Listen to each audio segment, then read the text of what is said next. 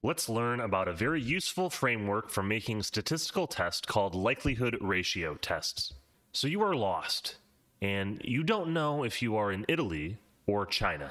You are pretty sure you're in Italy, so you're going to believe that until you find evidence otherwise. You don't have GPS, and you can only think of one way to gain more information.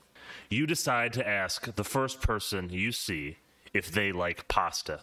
Now, 90% of people in Italy like pasta, but only 50% of people in China like pasta.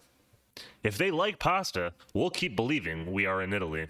And if they don't like pasta, we'll now believe that we are in China. Our null hypothesis is that we are in Italy. That's our default assumption.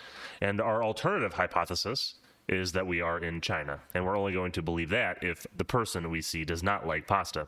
And we will believe the null hypothesis until we get evidence otherwise. So we ask one person, and we tentatively believe we are in Italy. But this person says, no, I hate pasta. And that makes us doubt that we are in Italy and now believe that we are in China. Since they answered no, let's compare the likelihood of saying no in each country. Saying no, I don't like pasta was more likely in China. It was not only more likely, but it was much more likely. The ratio of the probability of not liking pasta in Italy over the probability of not liking pasta in China is 0.1 over 0.5, or 1 over 5, 0.2. Someone is only 1/5 as likely to not like pasta in Italy compared to China. This is a likelihood ratio. It's a ratio of two likelihoods. And we are going to prefer this form where the null hypothesis likelihood is in the numerator of the fraction. But we could also talk about it the other way. Equivalently, someone is 5 times more likely to not like pasta in China. We just switch the probabilities on top and bottom. That is still a likelihood ratio. But what if they liked pasta? So this person says, yes, I love pasta. So we still believe we're in Italy. Since they answered yes, let's compare the likelihood of saying yes in each country.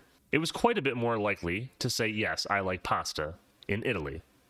The probability of liking pasta in Italy was 0.9, and the probability of liking pasta in China was 0.5. So 0.9 over 0.5 is our likelihood ratio, which is 1.8. Someone is 1.8 times more likely to like pasta in Italy compared to China.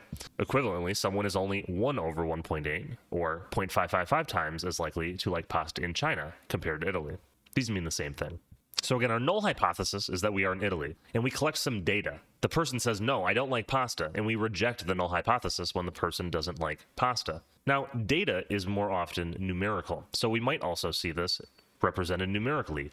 A statistic that says 0 people out of the 1 that we asked like pasta. So we reject the null hypothesis when the number of people who likes pasta is 0. This is basing a decision on a statistic. But we're also going to base decisions on likelihood ratios. We said that the likelihood ratio was 0.2. So equivalent to the statistic and equivalent to them telling you they don't like pasta is the likelihood ratio we get in the scenario where they say they don't like pasta, and that likelihood ratio is 0.2. So we're going to reject the null hypothesis when this likelihood ratio is 0.2. Now, if they said, yes, I do like pasta, that's going to cause us to fail to reject the null hypothesis and still believe that we're in Italy. Equivalently, we could express this as a statistic. One person in our sample of 1 liked pasta, and that's going to cause us to fail to reject the null hypothesis. Equivalently, we could compute another statistic, the likelihood ratio. And the likelihood ratio, when the person liked pasta, was 1.8. So we could say that we fail to reject the null hypothesis when the likelihood ratio is 1.8. So we fail to reject the null hypothesis when the likelihood ratio is 1.8, and that's because we fail to reject the null hypothesis when the observed outcome is more likely in Italy than in China. Our default is that we believe we're in Italy. So when Italy is more likely, we're obviously going to still believe it. On the other hand, when the likelihood ratio is 0.2, that means the observed outcome was less likely in Italy, and it was more likely in China. So 0.2 is going to cause us to reject this null hypothesis that we're in Italy, because it's less likely than China. But what's our cutoff for rejecting? Do we always reject the null hypothesis when our likelihood ratio, which will denote lambda, is less than 1? Maybe that's not the best cutoff. Should we reject the null when lambda is less than 1.5? Well, that's between these two numbers, so that should work. Should we reject the null hypothesis when lambda is less than 0.3? Well, that would work as well. Any number between 0.2 and 1.8 could be considered the cutoff for what is too low and will make us reject the null hypothesis. Okay, but how do we choose the cutoff in general? We sort of made an ad hoc rule for rejecting the null hypothesis here based on one person, but usually we're going to collect a lot of data. And in statistics, we usually want to choose the cutoff, which we call a critical value, in a way that controls the type 1 error rate. So the type 1 error rate is alpha, which is often 0.05, and that's the probability we reject the null hypothesis when the null hypothesis is true. So what was our type 1 error rate alpha in this scenario? So alpha is the probability we reject the null when the null is true, and rejecting the null means that we conclude that we're in China. And the null being true means we are in Italy. So what's the probability that we conclude we are in China when we're really in Italy? And that was really just this probability that the person said they don't like pasta, which would change our mind. And that's 0.1. But in statistics, we're not going to make a rule and then find our type 1 error rate. We're going to set the type 1 error rate and find the rule. So we're going to set alpha equal to 0.05 in advance, and then we're going to choose the cutoff that guarantees that type 1 error rate. So let's look at an example of this. Let's say our null hypothesis is that the drug works 10% of the time. Theta equals 0.1. This is the probability the drug works. And the alternative hypothesis is that the drug works half the time, that theta is 0.5. And we give the drug to 100 people. Now, if 0 to 10 people get better, that's going to be consistent with the null hypothesis. So we would clearly fail to reject the null hypothesis. And similarly, if all the people got better, that's clearly going to be a case where the null hypothesis is false and we would reject it. But where should we draw the line and decide to reject? Should it be 15, 20, 30, 50? It's not exactly clear. But what we're going to do is we're going to set the type 1 error rate and find out. So let's figure out the cutoff point that guarantees we will only reject the null 5% of the time when it's really true. And we'll start with the likelihood ratio. We're going to do a likelihood ratio test, but what we're going to find out is that the likelihood ratio will actually reveal the test statistic. It will give us a cutoff in terms of the number of people.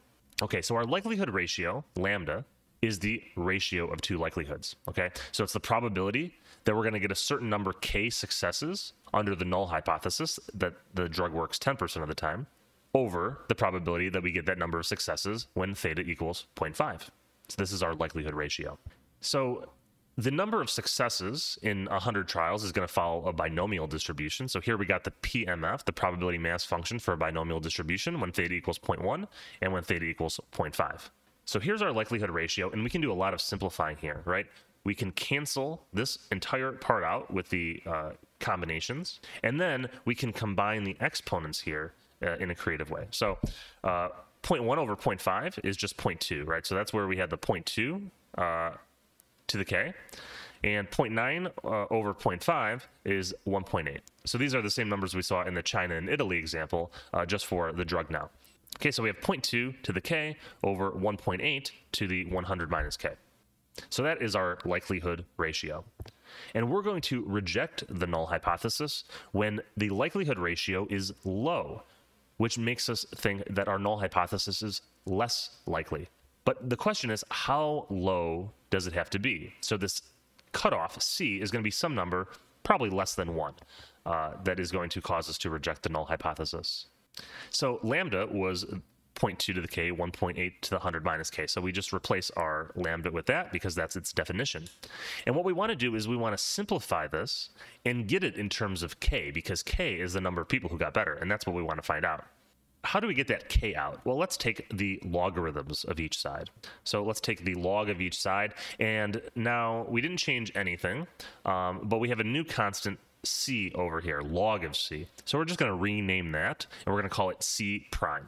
Now, it doesn't really matter because at the end of the day, we're going to cycle through a bunch of different cutoffs here, and we only really care about the one that we get at the end here. So we could just call this c if we wanted to, but I just want to clarify it's not the same c as the original c. Okay, now we want to simplify this. So we're going to use properties of logarithms to get these k's out in front.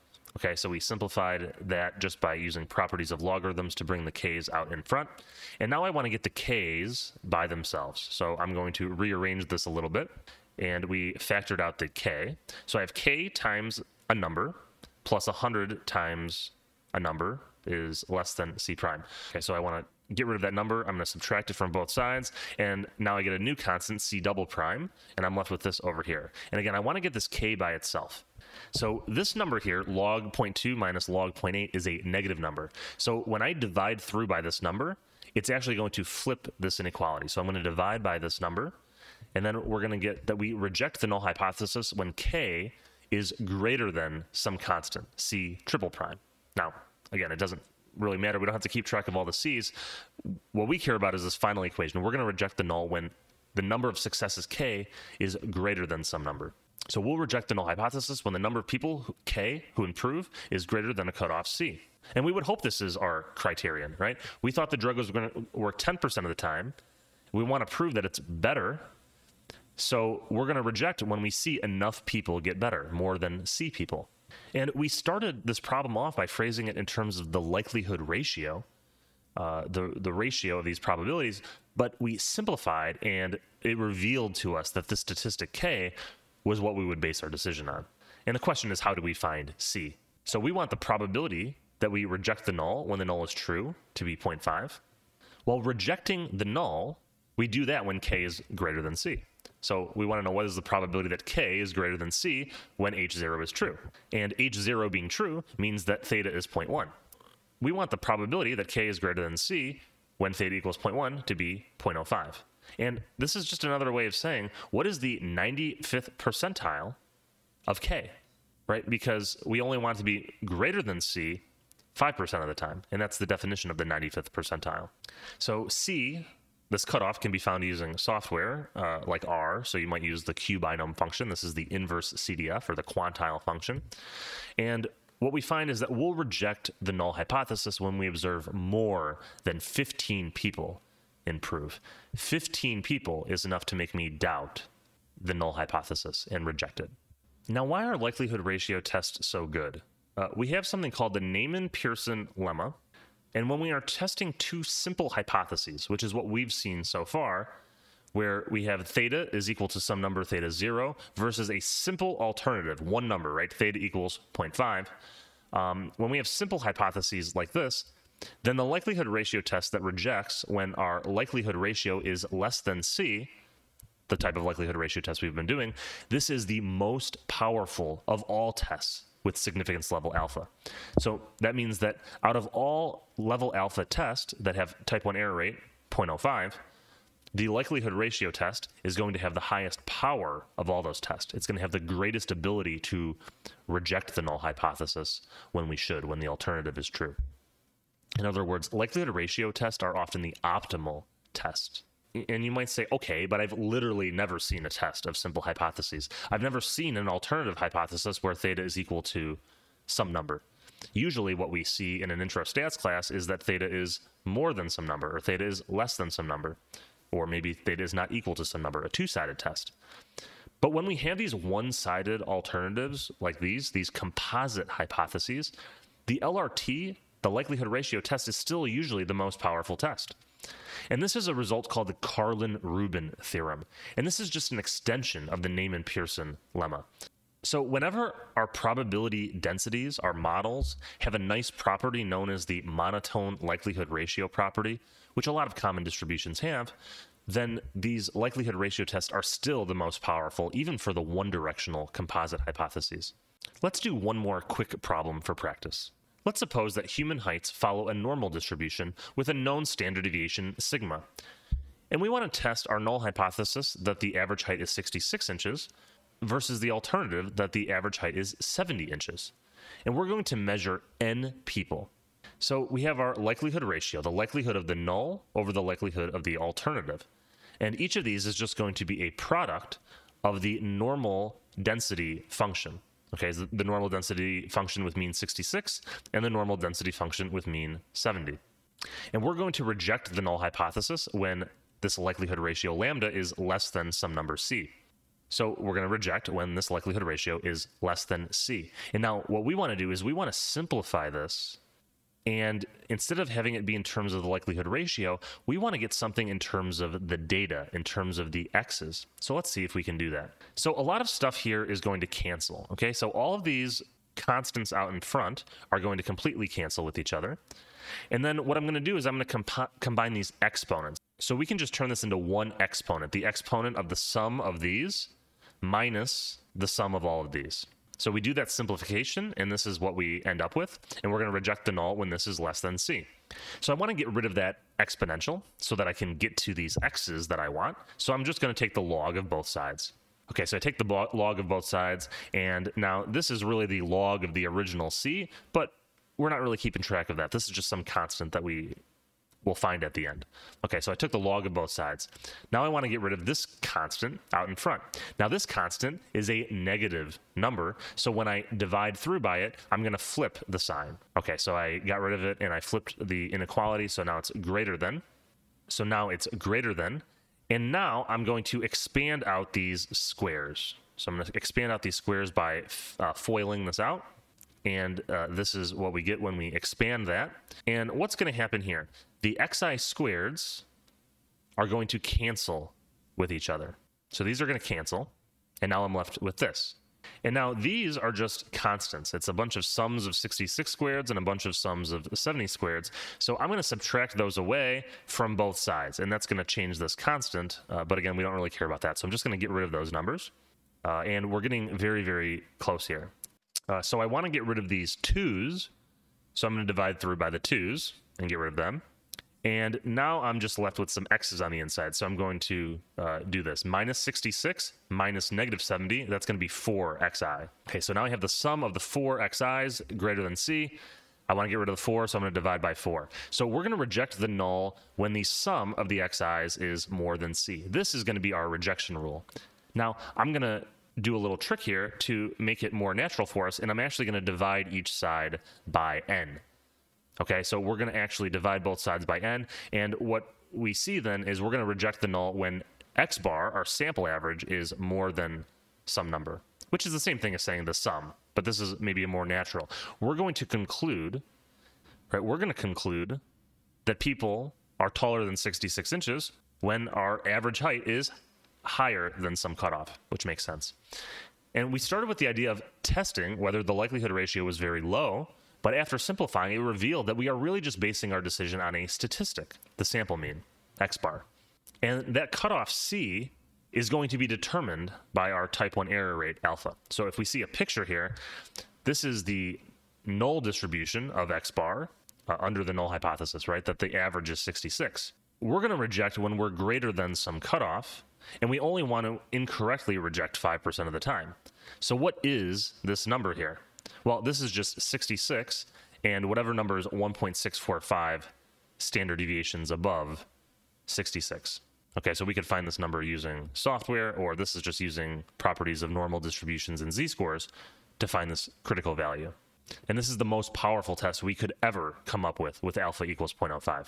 And normal distributions have the monotone likelihood ratio property, so the one-sided test that we might be more familiar with would also be the most powerful test that we could ever come up with alpha equals 0.05. And that's why we learn this type of z-test when we take a statistics course, because it's the most powerful test. Thanks for watching. Please like and subscribe to learn more statistics.